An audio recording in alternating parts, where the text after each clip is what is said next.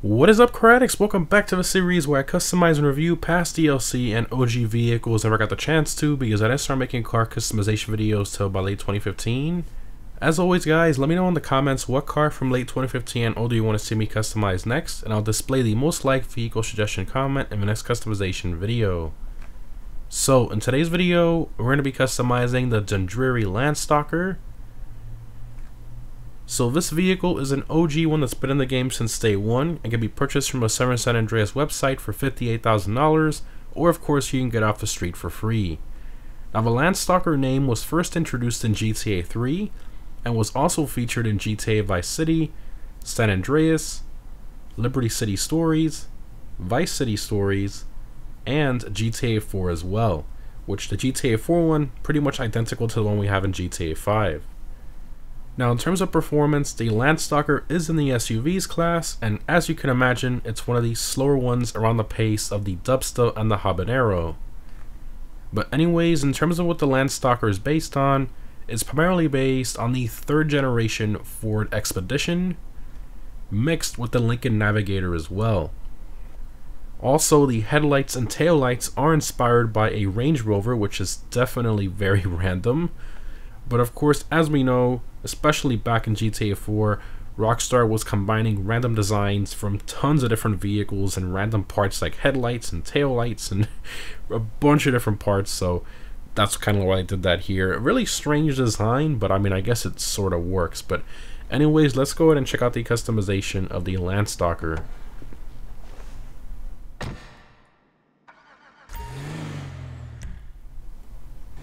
Alright, Landstalker.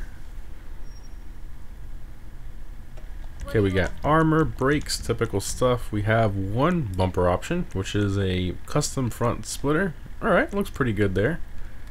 Not bad. Engine, exhaust. Let me give it some gas here. Chrome tip. Oh, a little bit larger there, I guess. Okay. Lights, do some xenons. Our Range Rover lights there. License plate, a black background. I don't think I have a good plate for this, honestly. You know what? It is kind of like family SUV, right? We're just, even though I use this for something else, but we'll throw it on there. Respray. We'll do metallic. Let's go here. I think a nice dark blue will look great. So let's go here to our blue section that I passed. Let me go back here. And there we go. So I'm thinking a nice, was it the Saxon blue or the, oh, here we go. Yeah, the Galaxy blue. And then pearlescent, we'll do a nice Galaxy green. And I think like in direct sunlight, it looks really good. So you can kind of see what light hit it there. I think it's a really good color combo. So we'll do that. Secondary color is your bottom trim. You can kind of see it there. So that's your secondary color. Interior stitching, there's no special interior stitching on this thing, is there? Not that I can tell. Okay. So it's just the exterior colors on there. Now, you could probably go with like white or black for this or a silver, but honestly, I don't really like the way it looks on this particular SUV.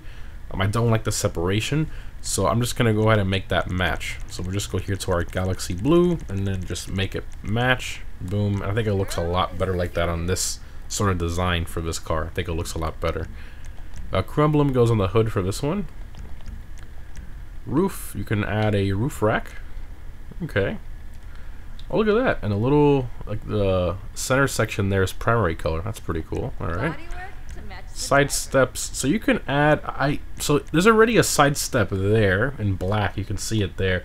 But then you can add an extended one that's chrome and it hangs really low. I don't like the way that looks. It looks very kind of like utility in a way. It just doesn't look nice. It looks kind of, I don't know, excessive for like a van or something. I just don't like the way that looks. So I will leave the stock side steps. Suspension, I'm not going to lower this. I mean, it's an SUV. It's supposed to be higher up, so we'll keep that. Transmission, turbo, wheels. So for this one, I'm not going to go for like an alloy or black wheel or even a gray. There's so much chrome on this SUV. and it is, you know, 2007, 2006, around there, inspired. So I think the proper wheel for this will be a nice chrome wheel. So we're gonna go to the SUV category. I've kind of looked through all these already, and the ones I personally like the most on it is these right here. I think these look really, really good on here, especially in the chrome. I think they kind of suit the look of it really well. They kind of bring it to life. So we're gonna do those. Skip all this. Windows, we'll black it out. It looks a lot better now, I will admit. Definitely a nice mid-2000s SUV. Alright, let's go ahead and back out here. We got all the upgrades installed. Looks a lot better than stock, that's for sure. Take it out to the sunlight. Let's see this color. Oh yeah. Oh, that color looks really good on there.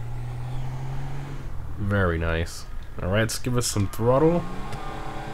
Alright, copy and paste exhaust note there. We see this reused in a lot of SUVs. And even, I think, some pickup trucks as well. Okay. And it is all-wheel drive, so floor it.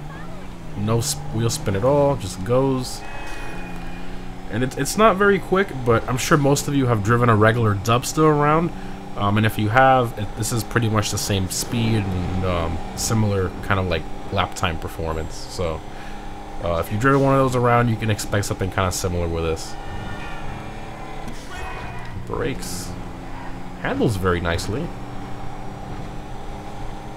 Let's push it a little bit here on this corner.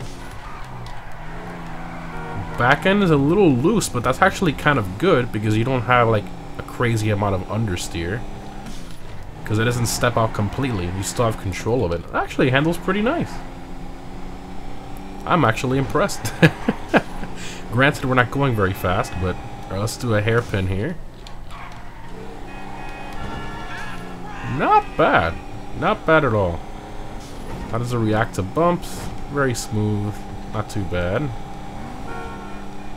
Yeah, not terrible. I'm actually pretty impressed with the way this thing handles. I didn't see this. You never know. You see these street vehicles driving around, and you never really think about, you know, customizing them. Especially one like this that looks pretty generic. This is the first time I've ever customized this car in GTA. Period. And I've been playing this game since it came out in 2013. I customized it because you guys suggested it, and I'm glad I did. I actually got to experience the way this thing drives when fully upgraded, and it drives nice. Have to admit. I'm pretty impressed. One last corner here. Not bad. Held its composure there pretty well. A little understeer, but I did kind of put into that corner a little too quickly, but not bad. Not bad at all. Alright, let's pull over and open all the doors and stuff.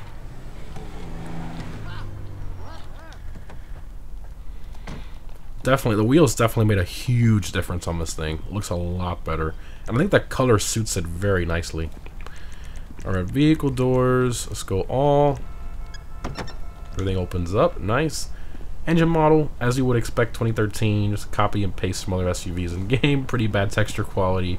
Same thing with the interior, even though for some reason Rockstar's still using this interior on newer vehicles they add to the game, newer SUVs and stuff. And, back here, pretty normal. No third row, so it's a 2-row SUV. Okay. Not terrible. Is it worth it? I don't know. It has to be something, if you like this sort of mid-2000s SUV look, I guess. But to me, I mean, I don't think it's the nicest looking SUV. I think there's definitely better options out there. Even OG SUVs off the street. I think the Dubsta's super cool, especially the Dubsta 2. The Rakoto's pretty nice. The Grizzly has a nice looking design. I mean, there's a lot of nice SUVs that are free off the street, and even some lower priced ones as well. All the Ballers are great, so I mean, there's great choices. This thing to me, it's a little weird looking, especially its shape. I feel like it's a little squished. It's not as tall as I think it should be. It looks sort of like, from far away, kind of like a minivan at first glance. It's just kind of, I don't know. It's a little weird to me. The proportions are a bit strange on this thing, but it was from GTA 4, so maybe that kind of explains it. I don't know, but Anyways, guys, I hope you enjoyed. Remember to let me know down below in the comments what car from late 2015 and older you want to see me customize next. Thanks for watching, guys, and I'll see you in the next one.